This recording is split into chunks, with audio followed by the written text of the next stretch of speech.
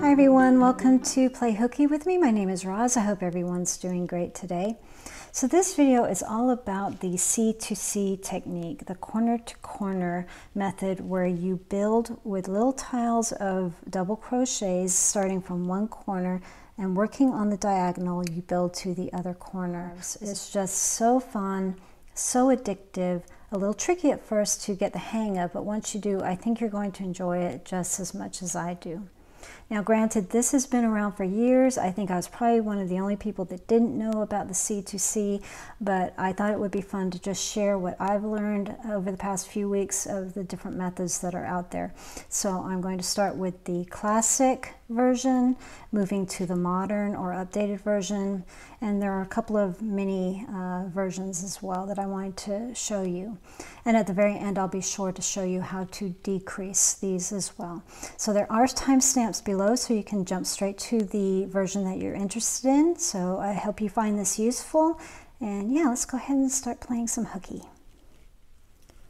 Let's begin with the classic. And what I want to do is I want to refer to each one of these by the numbers of chains that we'll be using.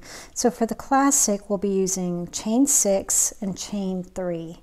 So let's start with that. I've done a slip knot on my hook. Now I'm going to chain 6, 5, 6.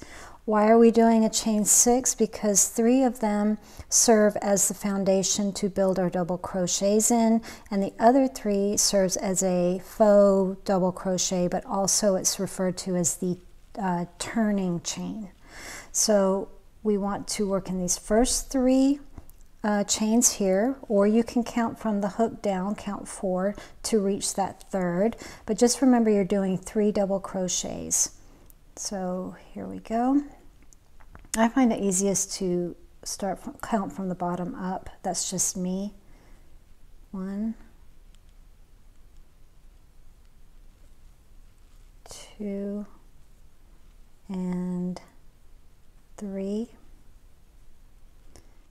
Okay, so we've finished our first block, and this is what it would look like on your graph, block 1 or row 1, or here on a finished piece. Now we're going to work on our row 2, and that brings up a really good question that is asked often. And how do you know when to do a chain 3 or a chain 6? And the answer to that is when you're beginning a row, that is when you do your chain 6. Otherwise, you're doing chain 3. 1, 2, 3, 4, 5, 6. Okay, we do the same thing as we did for our first one. We count 3 or 4 from the hook down, but we want to work in those first 3 chains with our double crochets. 1,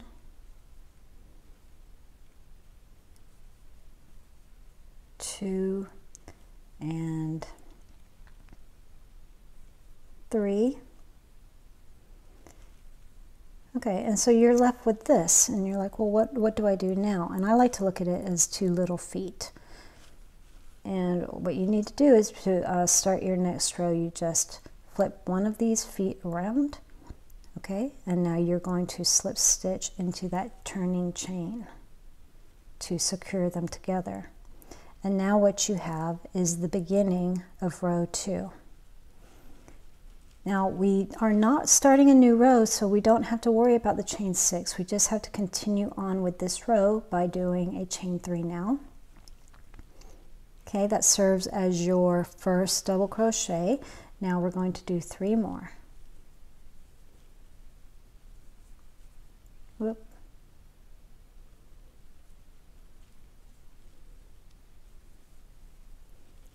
2 and 3. Okay, row 2 is completed. Okay, let's say you were working on a graph.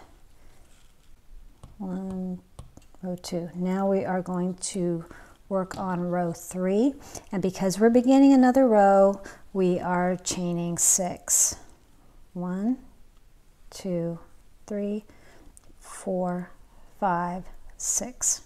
Okay, and then we do our usual. We start from the third, from the bottom, 1, 2, and 3. We have our two little feet next to each other, right? We need to make them go in opposite directions. And now we are just going to slip stitch into the chain space there. And we are starting row 3. Now, because we're in row 3, now we just worry about the chaining 3s. So chain 3 for your first double crochet, 2, 3, and 4. You've just done your second block. Now you're going to slip stitch into the next space there and chain 3 again, 2, 3, and make your 3 double crochets, 2 and 3. And you've just completed row 3. So we've done row 3. Now we're ready for row 4. What do we do when we're starting a new row? We chain 6. 3, 4, 5, 6. Do a double crochet in the third one from the bottom here, or the fourth from the hook. 1, 2, and 3. We have our cute feet, so now we have to flip it over and go into that space and slip stitch to secure it, and we are working our way down now with row 4. Since we aren't beginning the row, we know we can just continue with our chain 3. That serves as our first double crochet. We are doing 4 total before we move on. We're going to attach it to the one next to it with a slip stitch. 1, 2, 3. Beginning our next block.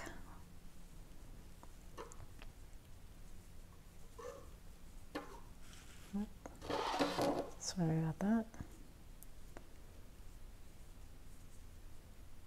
And now we are attaching again, slip stitching. We have 1 block left to make to finish our row 4. And so we chain 3 again. And here we go.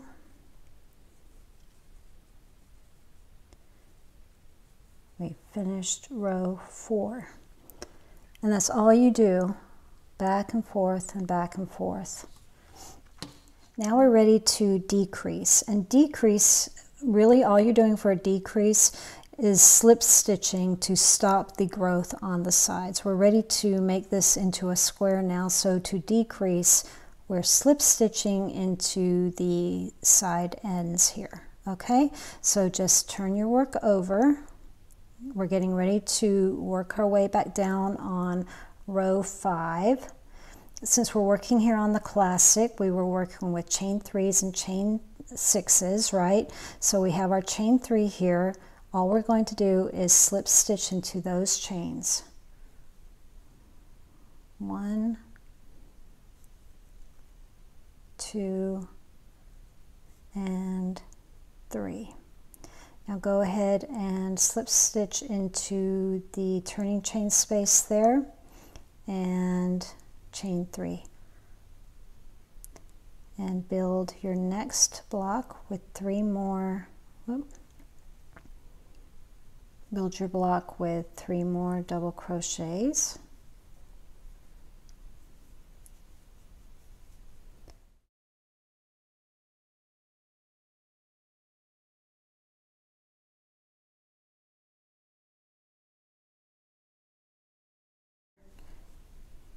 Okay, we slip stitch into our next space because we just finished 1 block. We're working on the next. chain 3. We will not be doing any more chain 6s because we're decreasing. Since we only use the chain 6 to build on the sides or to start a row, it's not necessary anymore. One more. Okay, and so we just slip stitch into that next turning chain space. Chain 3. 1, 2, 3. Making our block.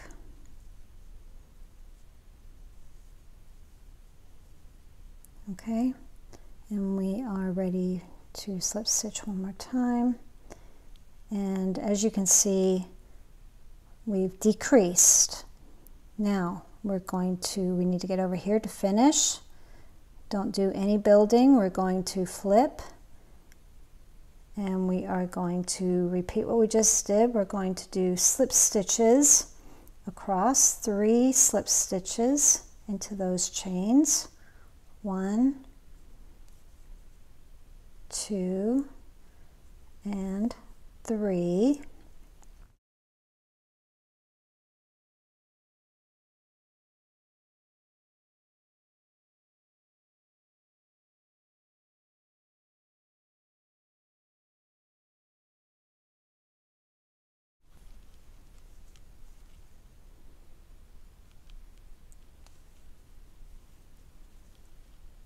And 4, and now we slip stitch next to it, build another, 1, 2, 3,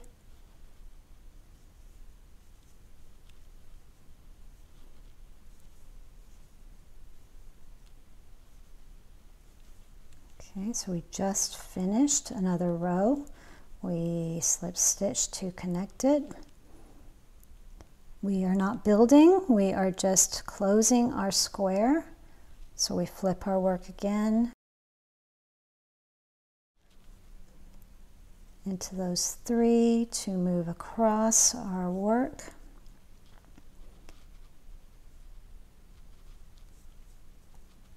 And you can either slip stitch in there or just start with your chaining.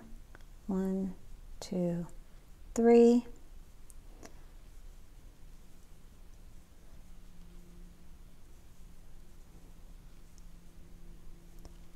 Okay, we're nearly there, and we have just completed our square.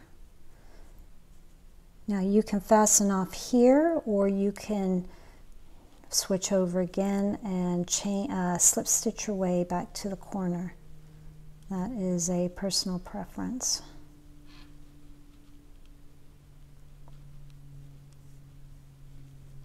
And there you go. There is your nifty little square. Okay, moving on to the modern C2C. I won't go into as much detail as I did with the first one because a lot of it is just repetitive. What I really want to focus on with this is the difference in chaining. So with your classic, it was chain 6 and chain 3 for your foundation and your turning chain. For the modern, it is chain 5 and chain 2. So we start with chaining 5, 1, 2, 3, 4, 5. This takes into account the 3 that you're going to be working your double crochets into, as well as the 2 for your turning chain. So we are going to work either 3 from the hook down, or you can count from the base, but just get to that 3rd spot to do your first double crochet. Now, why the difference? Why is it 5 and 2? Simply because it makes for a tighter, more condensed tile or block, and that becomes useful if you're working with bigger yarn or hooks that might make your piece a little bit more lacy than you want it to, especially if you're working on something that is like a picture, you know, a design, and you want your tiles to look very tight. So here we are with row 1, your first tile. So since I'm starting a new row, I am doing the chain 5. 1, 2, 3, 4, and 5. I make sure I go into the 3rd from the base or 3rd from the hook. I do my 3 double crochets. 1, 2, and 3. Now I'm left with my 2 little feet, and I remembered that they have to be going in opposite directions for me to join. And so I slip stitch into the turning chain space, and I'm halfway through my row 2. Now I am not starting a new row, I'm still on row 2, so this is how I know that I'm doing a chain 2, not a chain 5. And that serves as my first double crochet, and now I do 3 more double crochets to finish my tile. 1, 2, and 3. Okay, and there we go. So it's the same process as the classic. The only difference is the chain 6 and chain 3. Now I'll do one more row here. We chain 5 because we know we are starting a new row. 1, 2, 3, 4, 5. I'm going to go into the 3rd chain from the base. 1, 2, and 3. I'm back with my 2 little feet next to each other, so I know I need to turn my work. That's my cue to turn my work and slip stitch into the chain space there, turning chain space, because I am beginning row 3, right? So I've already started row 3 with the chain 5. I don't have to worry about that anymore. Now for the rest of the row, I focus on chain 2 to start. So there we go, and that serves as our first double crochet. 1, 2, and 3. And I slip stitch into the top of this tile or block into the turning chain space. I slip stitch. I'm still building my row 3. 1, 2. And my 3 remaining double crochets. 1, 2,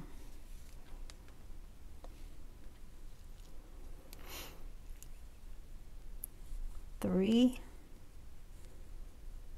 and we are done with row 3. And we just keep repeating this all the way across. Now we know we're getting ready to do row 4, so I would do my chain 5 and continue down.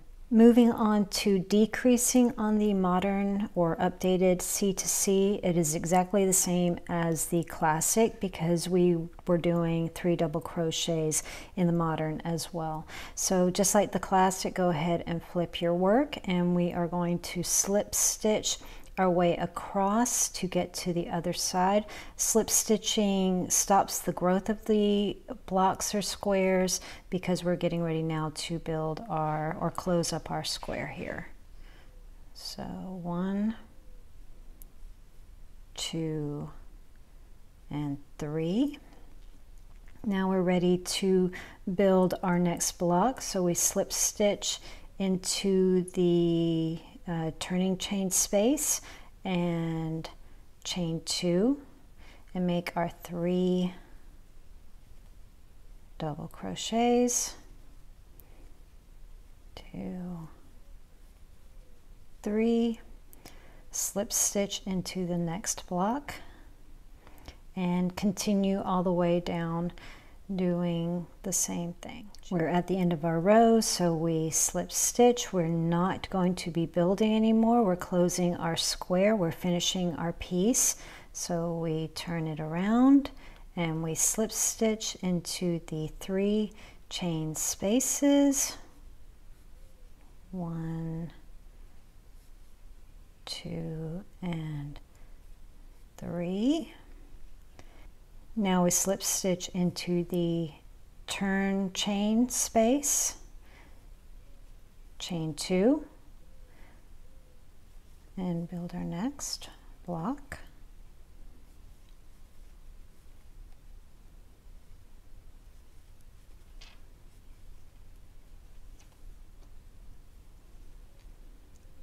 Slip stitch.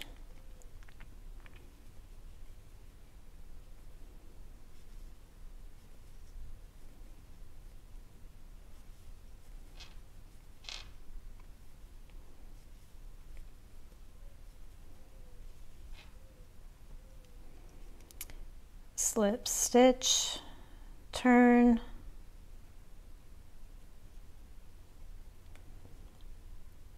slip stitch 3 across, 1, 2, 3, slip stitch into the chain space, the turning chain, chain 2,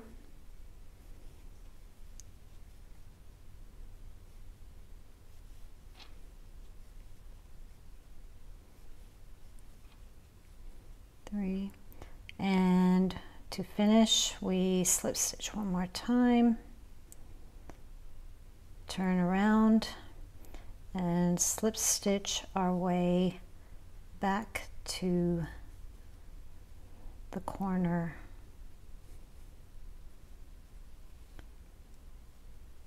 And there you have the modern. So here we have the classic and the modern, and as you can see, this is a little bit looser, a little bit more gaps. Here it's more condensed. Moving on to the mini C2C, as the name suggests, mini meaning that it's smaller than the classic, and I've seen it done a couple of ways. So I want to call it the mini, and then I'm going to show you the extra mini.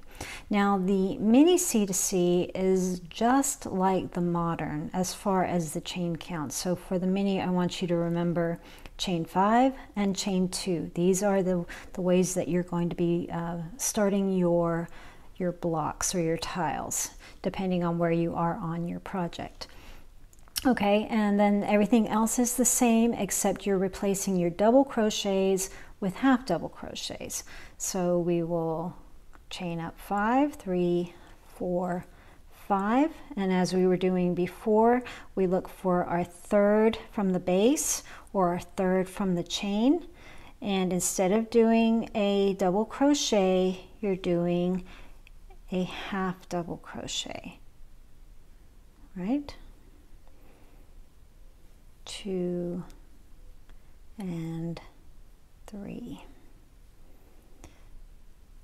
And this is perfect if you're working on a piece that has more detail and you want to incorporate more blocks within the same amount of space as if you were working on a classic. Okay, and now we have done our first row, so we know that when we begin a row, that is when we use the longer chain foundation. So we're going to chain 5 again to start the next row, row 2. 1, 2, 3, 4, 5. Third chain from the base,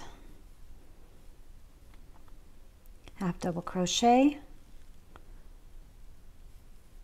half double crochet, half double crochet. We have our feet. It's time to flip and join. So we slip stitch into that turning chain space. Now we only chain 2 because we're still working on row 2, and then we do our half double crochet, half double crochet, half double crochet. And there you have row 2. To decrease on this mini C2C, it is just the same as the classic and the modern because we were working with 3 posts again. So instead of 3 double crochets, it was 3 half DCs, but it's the same amount of 3. So we are slip stitching into 3 to decrease and get to that end to start closing in our square. 1, 2, 3, slip stitch into the turning chain space to begin your next block. Remember, we're doing 3 half double crochets, 2, 3, slip stitch into the block next to it, chain 2. Remember, when you're decreasing, you are no longer worrying about the larger chain foundation because you don't need it anymore. And slip stitch. Okay, and we're not growing, so we're just flipping it over to continue closing in our square. So we slip stitch 3 times to get to our end.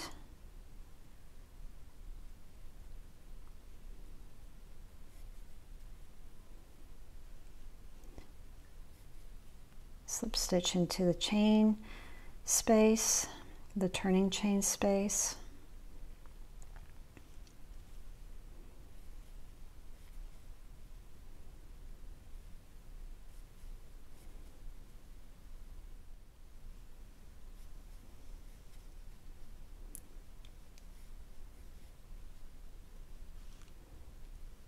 Okay, and now we are on our last square. So we slip stitch across, 1, 2, and 3. Slip stitch into the turning chain space to begin our next block, chain 2.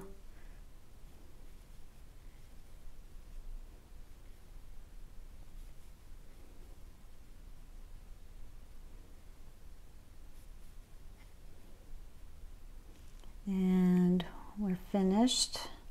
Slip stitch into that final space. You can fasten off here, or you can return back to the corner with some slip stitches. Totally up to you. And there we have the mini.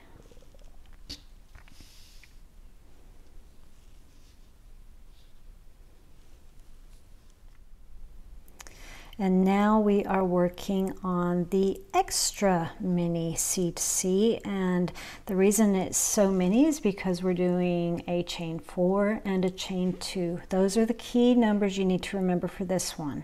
Chain 4 and chain 2. And this is ideal for pieces that you want to work quite detailed pieces that may you don't want it to grow too large. And again, it's a very condensed, tight square that you're making with this. So we'll start with our chain 4, 2, 3, 4.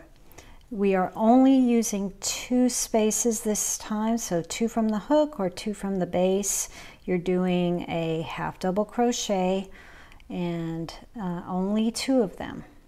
So 1 and 2. And that is your first little baby tile or block.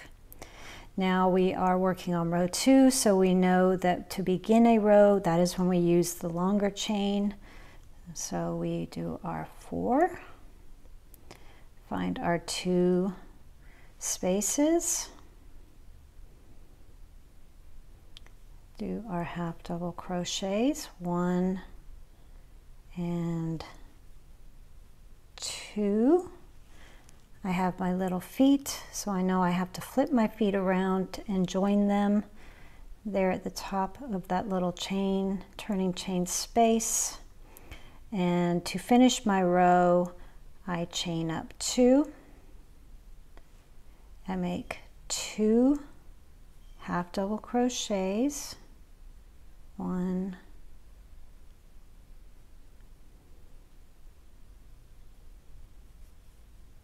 2, and we have completed row 2. We want to start row 3, so that is our cue to chain up 4. 1, 2, 3, 4. 2 half double crochets in those first 2 spaces. 1 and 2. We have our feet together again, so we know it's time to flip them over and join them in the little turning chain space. Chain up 2 to build our next little block. 1, 2, slip stitch. We need to make one more for row 3. 1, 2.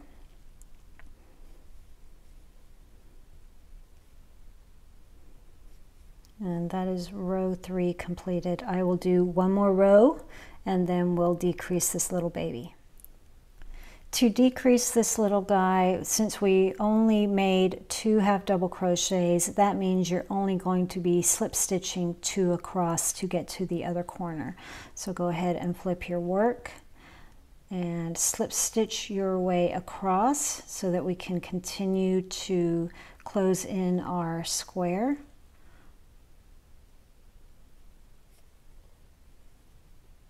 1 and 2. Slip stitch as always into the turning chain space.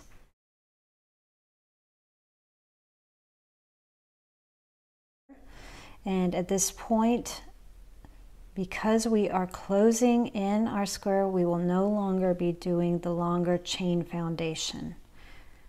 We will only be doing the chain 2s. 1, 2.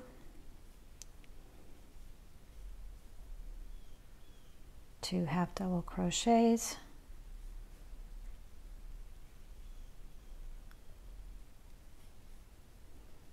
Slip stitch into the next space. 1, 2.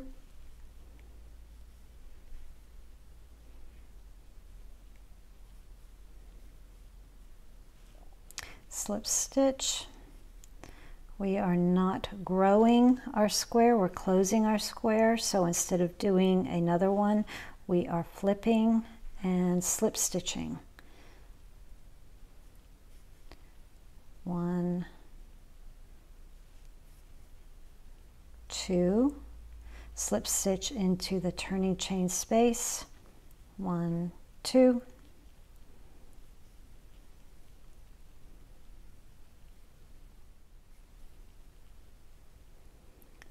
Slip stitch.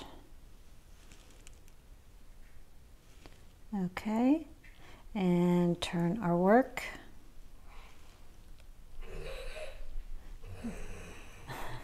That's my dog snoring, by the way.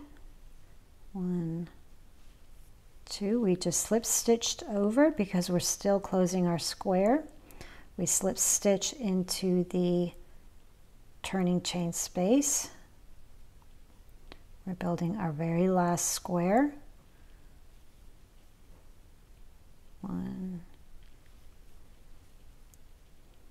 2. We slip stitch into the space. We have finished our little extra mini C2C. So I'm flipping over one more time because I want to slip stitch my way to the corner. That should only take 2 to get over there.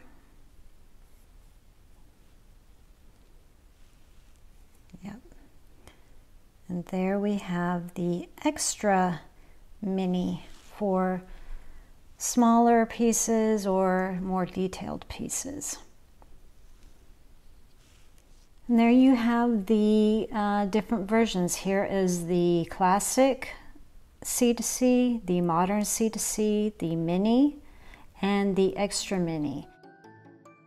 I hope you found this useful. It was a lot of fun to share with you, and as always, thanks for playing hooky with me, and I hope to see you here again soon. Take care. Bye.